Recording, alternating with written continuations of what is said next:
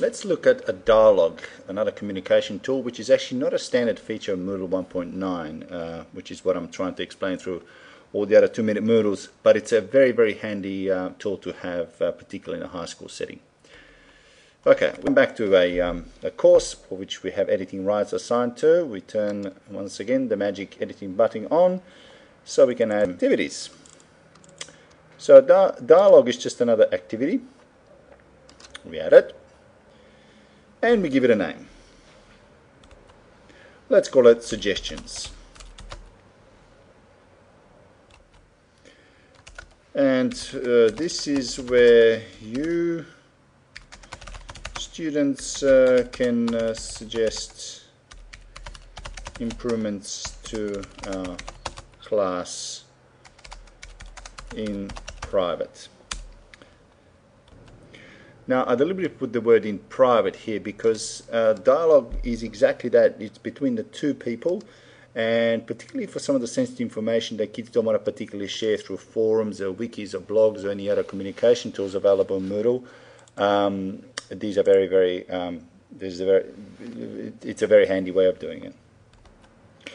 We have 3 different types of dialogue: teacher to student, which means only there's a communication channel between teacher and student, as the word suggests, student to student, where teacher is actually not a part of it, or everybody, so teachers to student, student to teacher, anyone can dialogue anyone. And they remain private conversation, no one else but the people designed who were supposed to see it can actually see it.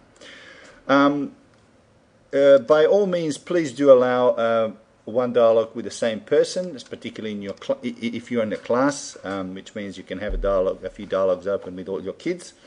Whether you want mail notification or not, I'll leave it up to you. And if you have certain groups assigned, you can have them add as separate groups or visible groups. This little help button will explain the difference between the 3. Okay, let's go save changes.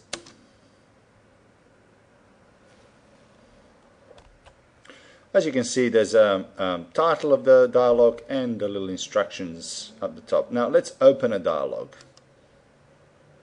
We open a dialogue and we pick a student from, let's say we want to open a dialogue with Abraham.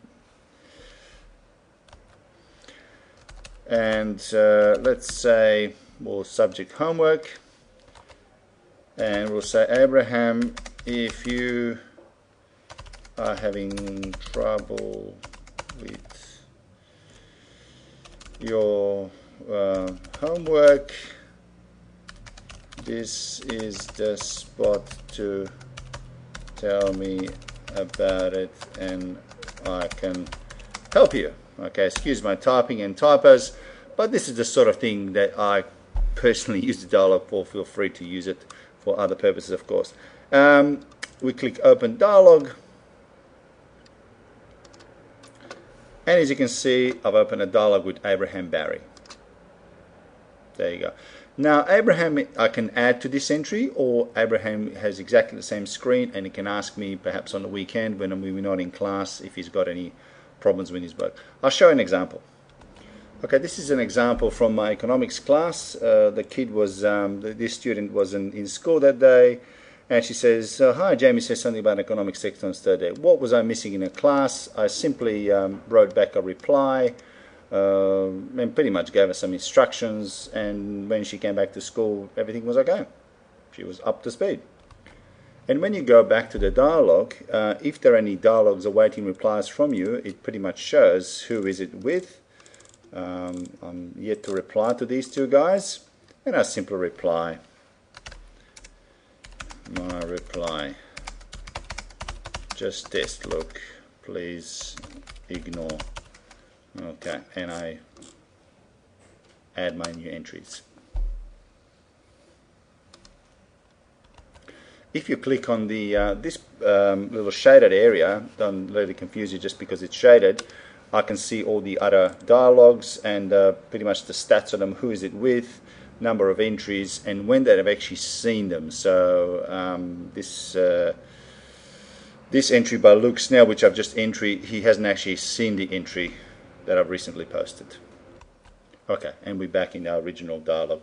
Now, dialogues are very, very useful, once again, for the private conversation. And they have been largely replaced by the messaging system, which I'm about to show you as well. But when the messaging system is turned off, which we do sometimes in schools to avoid time wasting, dialogues are a very, very useful tool for exchange of information with students and engagement. Thank you.